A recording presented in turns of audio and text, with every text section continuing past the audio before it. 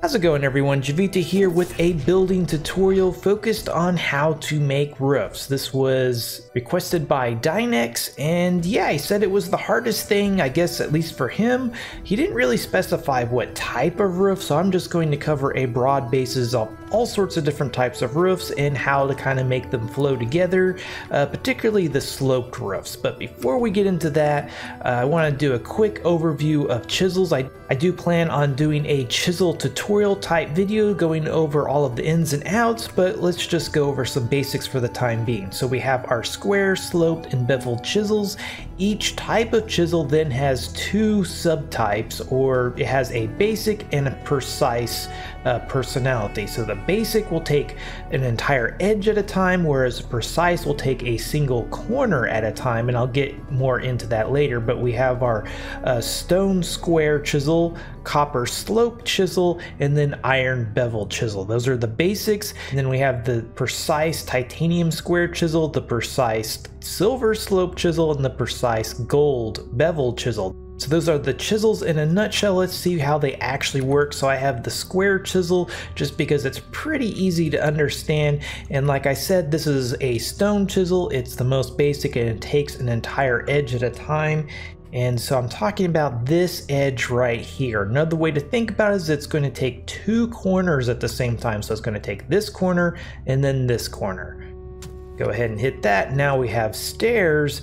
If I come over here and I look at this edge, now it's going to take this corner and this corner, or this entire edge, and there we go. And so as you can see, we can really only hit a block 3 times with a basic chisel because it's going to take an entire edge at a time, and well, we can't remove the entire block using a chisel, so there is that. Now, in order to use the precise chisels, if I were to hit this block with the current spec that I have, it would act exactly like a basic chisel. So I need to come over here to my skill tree and activate this skill set that has this chisel epic right here. This unlocks the ability to shape blocks in a more detailed way using precision chisels. So now when I hit this block with a titanium precise square chisel, you can see that I can take a corner at a time. So I can take that corner, this corner over here. Now I have my stairs. I can come behind here and do all sorts of really kind of crazy things. As you can see, taking one corner at a time, and then I can whittle it all the way down to just one corner of the block. So very nice. We come over here, we can see the handiwork of the slope chisel. This is the basic, just taking off of one edge, and over here is the bevel. So the bevel makes a slope as well, it's just a smaller slope, and over here is one corner left of each. So that's one corner left of the bevel chisel, and here's one corner left of the slope chisel. So no matter what type of chisel you're using, it still works off of either the edge or the corner, depending on if you're using a precise or a regular chisel. But let's go over here and take a look at all these different types of roofs. And basically, I kind of hesitate to make building tutorials because there's really no right or wrong way to build anything. So what I'm standing on right now, okay, it's the floor, but there's really nothing to say it couldn't be the roof. All I'd have to do is dig out underneath it and voila, it's a roof. So you can make a completely flat roof. There's nothing wrong with that. The only purpose a roof really serves is, I guess, it keeps the rain off of you, which really the rain doesn't do anything anyway. More importantly, it can also keep the creatures that can fly and jump away from you, so cuddle chunks and hoppers. But yeah, here's an example of a flat roof with several different kind of decoration options or details, but basically, I usually like to use about 2 different materials. These were just some things I had laying around, so don't give my color combination choice here too much thought. But yeah, I kind of took some wood, made a frame, filled it in with some sort of fill material, and as you can see, you can give this all sorts of different types of textures.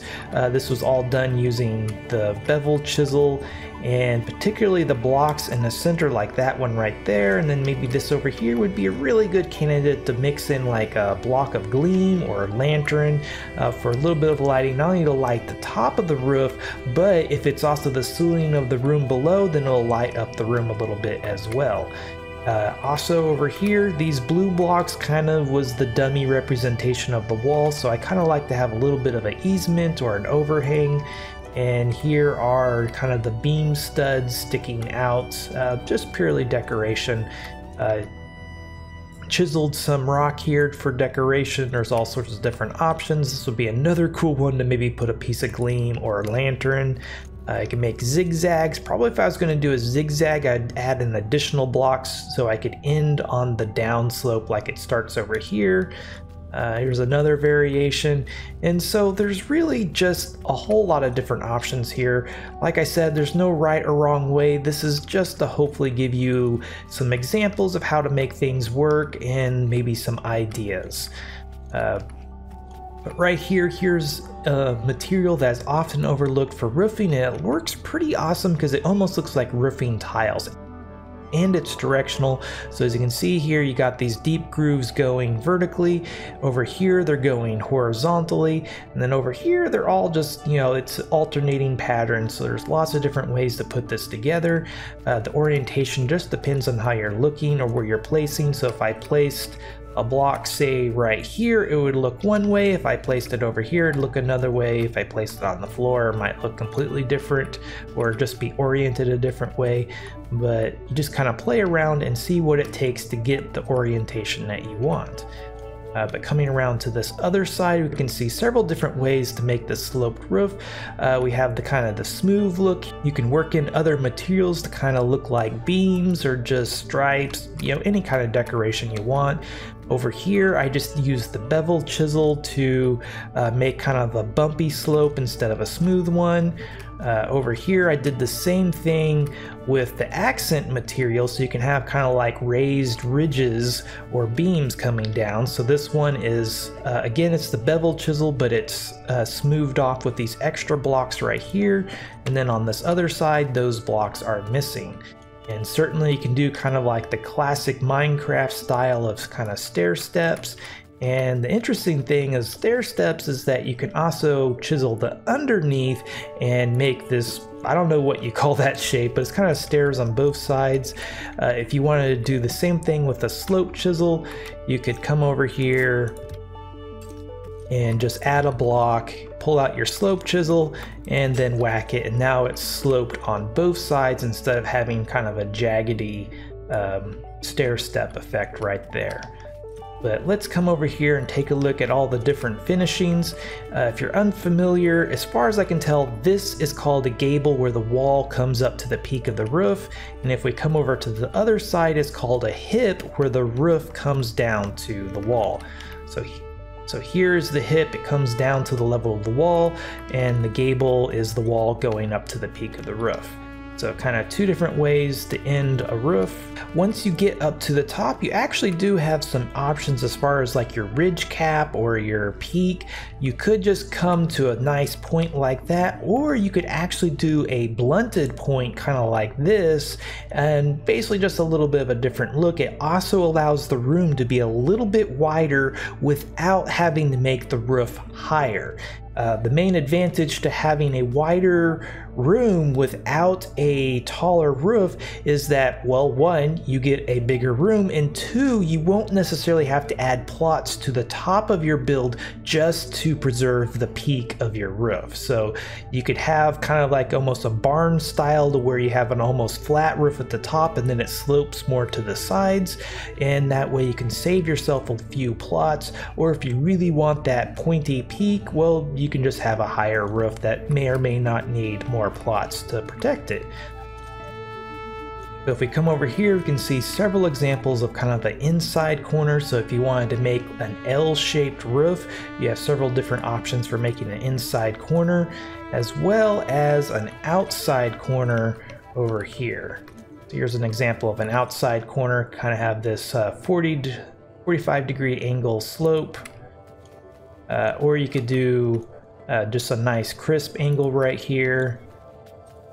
And if you're wanting to make a 90-degree valley like this, unfortunately, you kind of get these bumps like this. There's not really a whole lot you can do about it. You can try using a bevel chisel and you'll find that you end up with the same exact shape. So Not much you can do about that, but if you do want it all nice and smooth, you can use this 45-degree angle valley right here, and that's a little bit trickier to make, but it's all nice and smooth.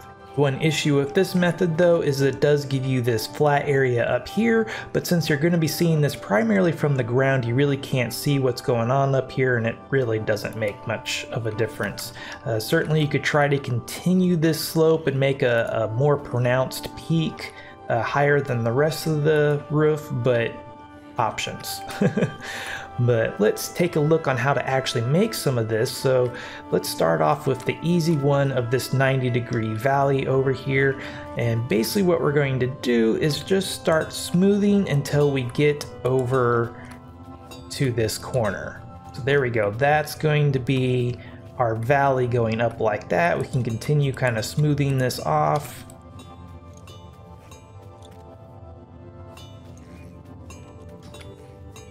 There's the next corner block.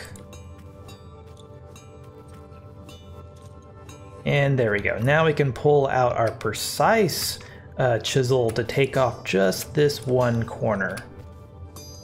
And there we go. There's our inside corner that goes 90 degrees. The 45-degree one is a little bit trickier, but it's pretty easy as long as you remember to start at essentially the point of the triangle. So coming over here, you can see this is kind of like an upside down triangle. And if you start at the point and work your way up to the base, it goes a lot smoother. So basically we're just going to come in here and we need to whittle this corner down to a point. So we can go ahead, smooth this off right here. And there we go. So yeah, that'll work.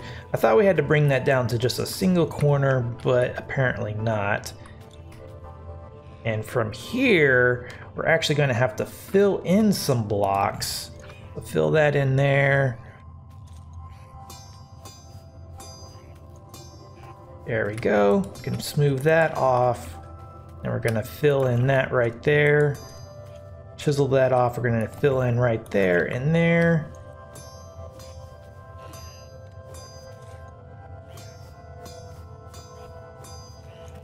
And there we go, we're just about done.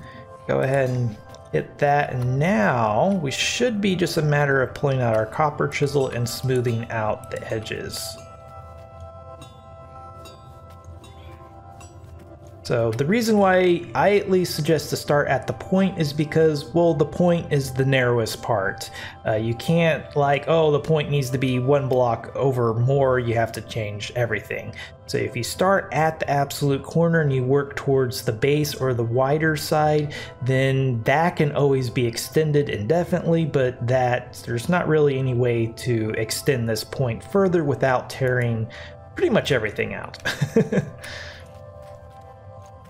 So there we go, we got the 90-degree, the 45-degree valleys. Okay, so now let's take a look at essentially the same thing except on an outside corner. So let's come over here, and so our point is actually now going to be at the top. And when you're coming from the top, I learned the hard way that you do need to whittle this down to a single corner of the block. So let's go ahead and break this down to that. And that's because if you're going to smooth this block out, that's really the only way it's going to meet up and be smooth. And so we're actually going to have to fill in a little bit here. Chisel that down. And this block definitely needs to go. And I believe we can leave this block. I think it goes something like, yeah, there we go. And fill in there and here, and then I think all this other stuff is going to be waste. There we go, that can be smoothed off.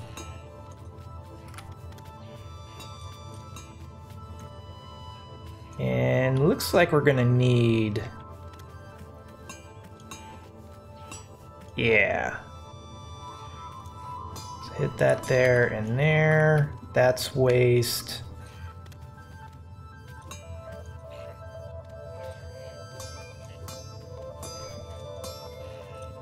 And there we go. Should be good to get rid of this stuff. And there is our 45-degree outside corner. If you wanted to do a 90-degree outside corner, that's pretty darn easy. You'd start at the outside and work your way to the corner is usually the easier way to do that.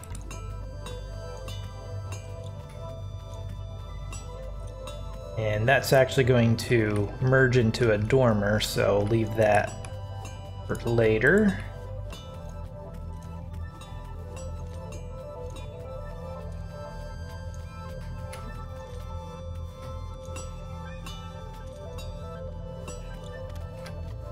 Okay, so now we're left with this weird jaggedy angle, but yeah, I'll just kind of hit these and smooth it off. And there we go, there's our outside 90-degree slope, so very nice. And over here we have basically a dormer window, so right here we could punch all this rock out and make it into a window. We could have it stick out further than this line or have it recessed or flushed, all sorts of options. You could also come out here and make like a balcony and put a door or just, you know, a window. And basically what we're gonna do is just try to smooth this off, so go ahead and do that. It comes up to a nice point. And looks like, and for the dormer windows, I usually just go ahead and go for the 90-degree valley, because if you try to do the 45-degree, it just kind of gets lost. I don't know. Don't have that nice clear definition of, oh, this is jutting out to be a window and then here's the regular roof. It kind of tries to all blend together, but certainly you could put a 45-degree valley there if you wanted to, but we're just going to do the 90-degree for now and go ahead and just hit that down. So there we go.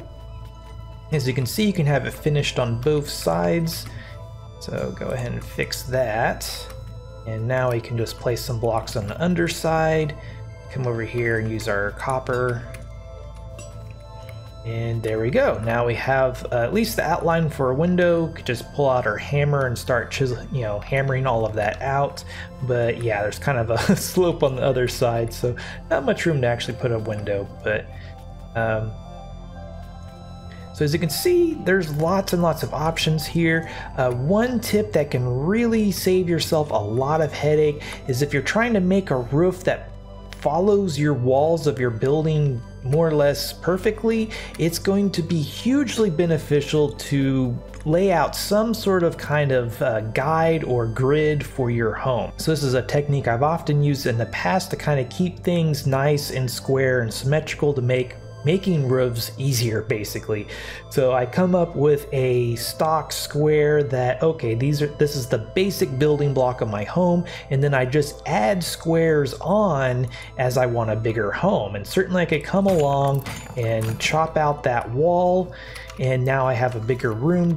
It's just that it's made out of more of these base squares. Or just, you know, maybe remove a little block and then have a doorway to an individual room. But by doing this, it makes a very nice uniform wall structure to put a roof on that has a very uniform overhang. Or if you don't want an overhang, you know, so what? Same difference. But if you come over here and you have a wall kind of like this, it's just kind of going all over the place, you're going to have a lot harder time making a roof that fits this. However, you're not without options. Probably the easiest way to handle this would be to just go ahead and make a roof of a certain square or whatever shape you want and just have it overhang the walls. You could even use that overhang to maybe make like a covered patio or something. So just because you have irregular walls doesn't mean you're gonna have just an impossible time and you have to start over. There's still options to kind of work with it. And let's say you wanted either a more severe or more gentle slope. You could certainly do something like this, and basically we just have a slope, 2 blocks, slope, 2 blocks, and that makes for an overall steeper roof. Same thing over here, slope, 2 blocks, slope, 2 blocks, and you have a more gentle slope right there. but certainly all sorts of options. Like I said, there's no right or wrong way to do this, as long as it meets kind of the criteria of maybe holding creatures out, or maybe you just don't want it to rain in your house. Really, there's no wrong or right way to do it. And certainly a lot of this detail is pretty hard to see from the ground depending on how tall your roof is. So you don't have to just kill yourself with making everything perfect. My home in early access used many of these components, and you really couldn't tell that there was this flat area up here, or maybe that there's these bumpies right here. Certainly as you're building it, these can be a little bit annoying just because, oh, you want it to be nice and perfect, but from ground level, they're hardly noticeable at all. So just don't get too worked up about it, I suppose, is what I'm trying to say. But anyway, I think that covers how to make a roof, or at least these basic types of roofs, pretty well. This was Jiivita. Thanks for watching. If you like this video, be sure to hit that like button, subscribe if you want to see more like this, and if there's anything you didn't like, please let me know down below. Also, if you like my channel, want to get cool perks, check out my Patreon page. Until next time, peace.